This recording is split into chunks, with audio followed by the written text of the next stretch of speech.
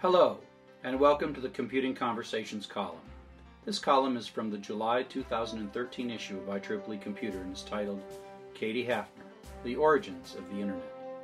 There is supporting video material for this column that you can find in the IEEE Computer Society YouTube channel or in the IEEE Digital Library. I'm the editor of the column, and I'm Charles Severance from the University of Michigan. The ARPANET was quietly decommissioned February 28, 1990. The modern Internet, with its speed, graphics, and video, might make its precursor seem like a dusty antique from a much earlier age. But today's Internet owes a tremendous amount of success to the research done while building the ARPANET.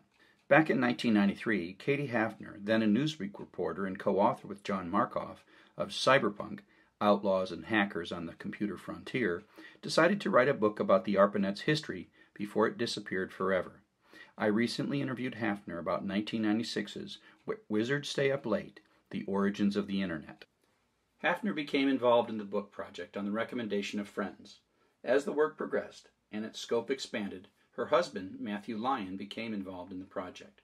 There was this whole world of coders and hardware guys in the 60s, and I thought to myself, I bet there's a really interesting story here. So my editor at Simon & Schuster was totally 100% behind it. The working title was really bad.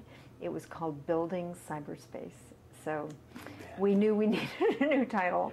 And Matt, my late husband, didn't come in on the project. He was actually a better writer than I am, and a wonderful, just had an absolutely incredible mind and could grasp anything. And he didn't come in on the project until about maybe a year into it. When I was getting overwhelmed, I had this new baby, and I was working at Newsweek, and I realized that there was just more to the story than I could do myself. It would have taken me like double the time. The book research took over 3 years, as Hafner visited with and interviewed key members of the ARPANET team. One of the most amazing things was visiting Larry Roberts, who was running IPTO at the time that this whole thing was drawn out. We were at his house in Woodside, and we went out into the garage. This is how unresearched this topic was, because, who'd have thunk, right? And we go out into his garage, and there are all these boxes of old mildewy papers, and he starts pulling them out, and they're old letters between him and people at MIT, and then he pulls out this amazing set of sketches of him it's like, remember when Trudeau, Doonesbury did Inside Reagan's Brain? This was like inside Larry Roberts' brain. He was like just sketching out all the possible configurations of what this network could look like. And I just loved finding all this incredible primary source material. And I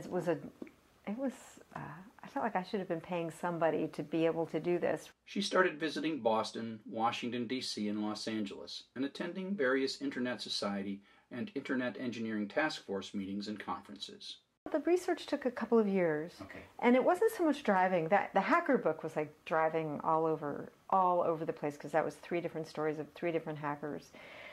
This was more, in fact, email between the hacker book and this book and Wizards. So 1988, and like when I started this book, 1993, email was much more popular. So there were we did a lot of emailing back and forth. I spent a lot of time. I was living in Austin at the time. I did go from Austin to Boston a lot, and I spent a lot of time, actually, I did fly to LA. One of the ARPANET's leaders with whom Hafner spent a lot of time was Jon Postel, inventor of the domain name system. And he died in I want to say 98, 99. And that was shocking. I spent a lot of time with him. Tell me about it. Tell me about Jon. Well, Jon, so anyone who's ever seen a picture of Jon, maybe you have one you can dig up, had this very long kind of Santa Claus-like beard. And what's amazing is, so I spent a lot of time at his house. He lived in a teeny tiny little house in the LA area. and with his girlfriend, this very nice woman named Susan. And on the refrigerator, there were all these family photos, and they were all like these people with long beards, long white beards. I thought, what an interesting family. And he drove, I think, this kind of beat-up Volvo or something like that, something completely unpretentious, and lived so unpretentiously, and had all his files like right in his study in this little house, all this history, and also at ISI where he worked in Marina del Rey, and we spent hours and hours and hours together. First in Boston, at where we were both at an anniversary party of the ARPANET, and we spent a lot of time together. And I thought, this guy is key, and he was so quiet that sort of getting him to open up really meant spending a lot of time with him. And he was, and we met at one of the very first INET conferences in 1995 in Hawaii and spent a lot of time there. And he just was so patiently trying to explain to me things. But I'll never forget this one thing that happened with him in Hawaii at the INET conference. It's the Internet Society conference, one of the very early ones. And I just was asking him some questions, and he goes, he looked completely disturbed and distracted. And he said, no, there's someone over across the room I have to talk to. And it was someone from a very small country sort of wanting to talk to Jon about their domain, the country's domain name or something.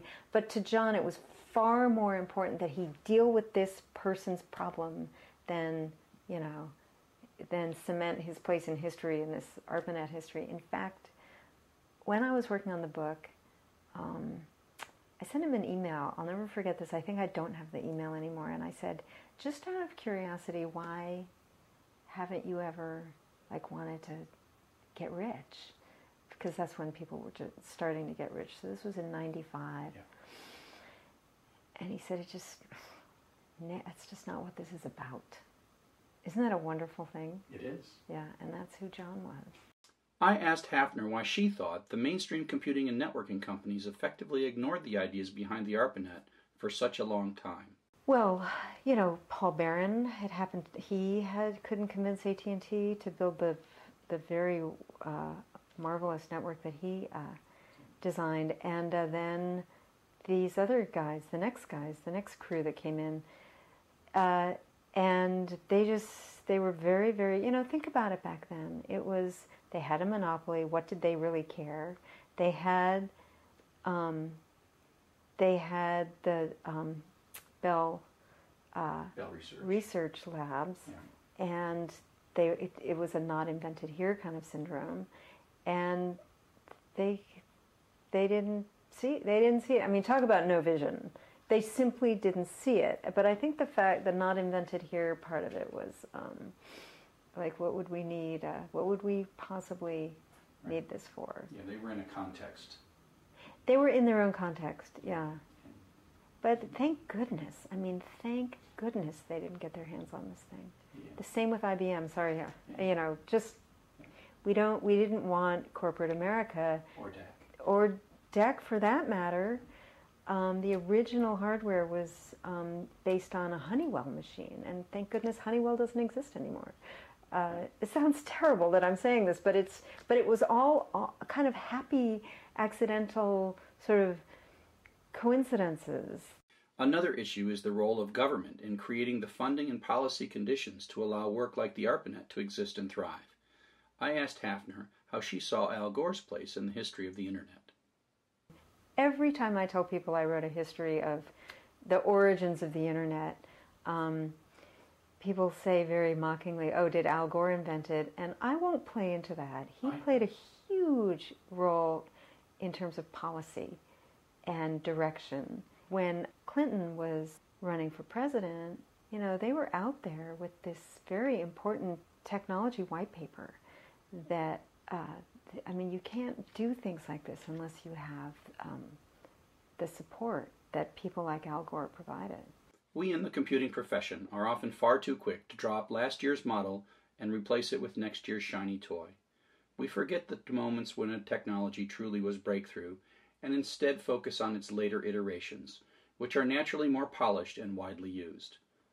Books like Katie Hafner's Where Wizards Stay Up Late do a wonderful job of capturing these breakthrough moments close to the time when they actually happen.